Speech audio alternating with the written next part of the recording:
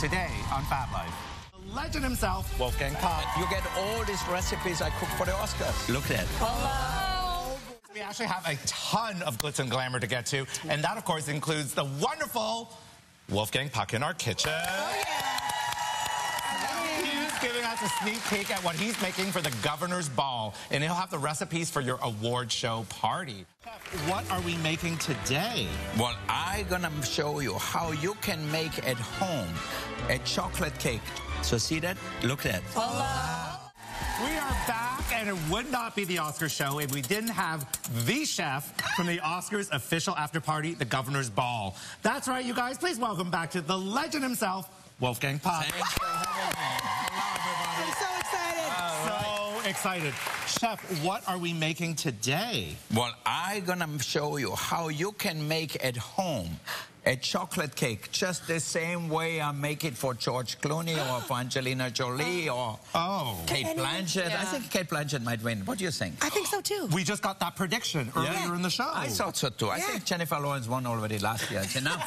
Wait, one thing. So George Clooney eats this? George Clooney. And Angelina Jolie. Angelina Jolie. Yeah. All right. So He got me at George Clooney. I feel like I'm not worthy. If you have George Clooney over at your house, you know what to make for him.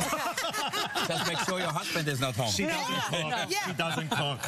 I need you to come over, Wolf. I know. Okay. Wait, so Chef, how long have you had the privilege of doing the governor's ball? This is the 22nd year we are doing the Academy Awards. You know Giuliano's been doing the Oscars for 15 years? And I've interviewed him many times. I know, and I see here on the red carpet. So we are doing it. We started at the Shrine Auditorium, and now the last 18 years, I think we're doing it at Hollywood and Island, where I built a big kitchen, and I have 300 chefs in 2 different kitchens, one on each side of the room, plus 600 waiters and busboys and bartenders. So it's a whole army to serve because everybody comes out hungry, everybody wants to eat, so we want to serve everybody right away. What else are you making besides chocolate cake? Oh my God, we make a lot of different stuff, from chicken pot pie to macaroni and cheese. We have a big sushi bar. We make the Chinois lobster and little grilled lamb chop with a little cilantro mint vinaigrette. We're going to make braised short ribs, a lot of different fish. I'm getting hungry. Me too. I'm going to get a chef coat and sneak in the back. So is this the largest group of people you've ever cooked for? No.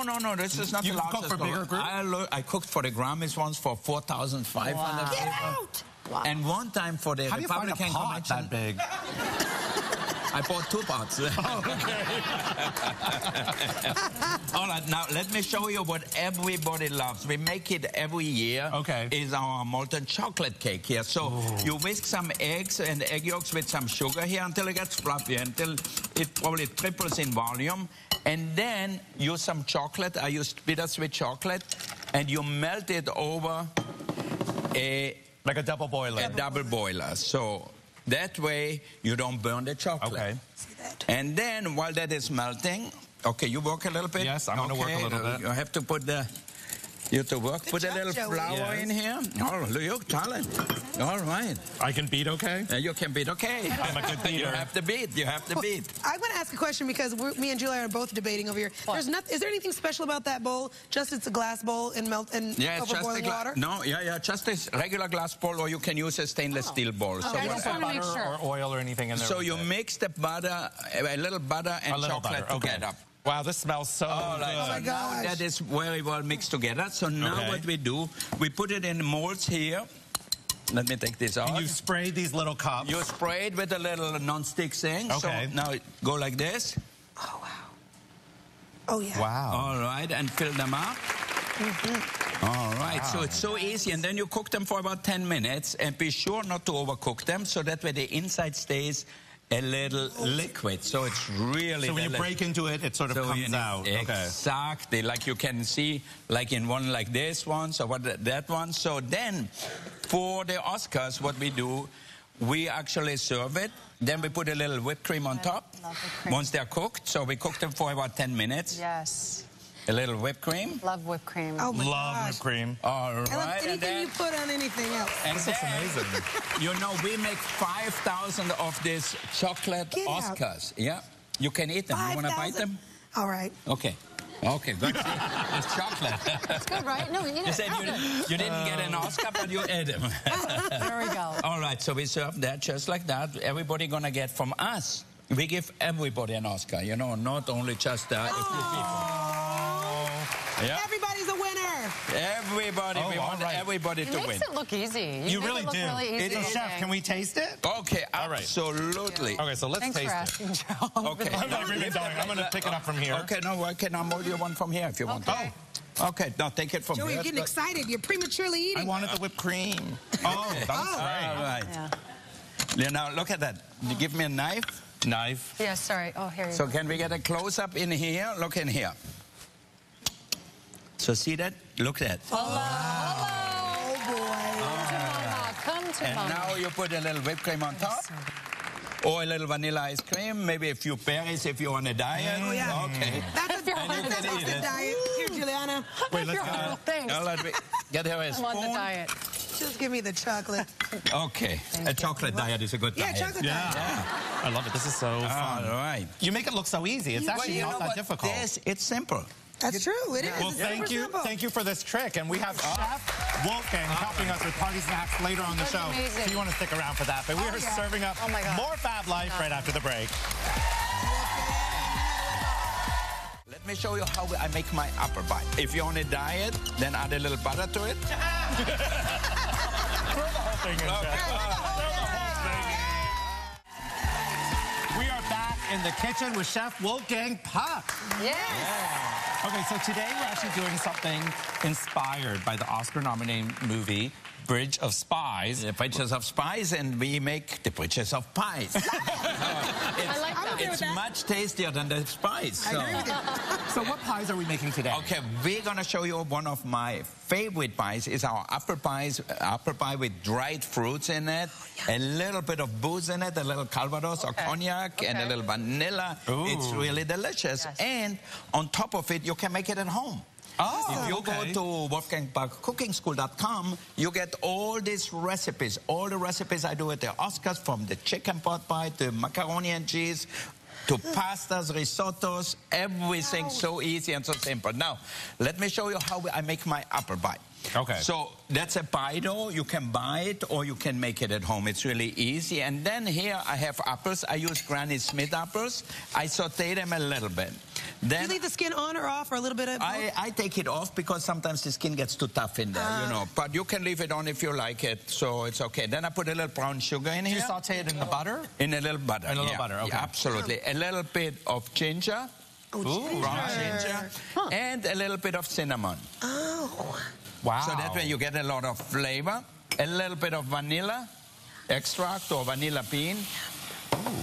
All right, so we mix that really well together. So that way you get this delicious caramelized flavor in your pie. The color is so beautiful. The color looks good already. And then some dried fruit, if you like to. Put some apricot, raisins, anything you have in your house.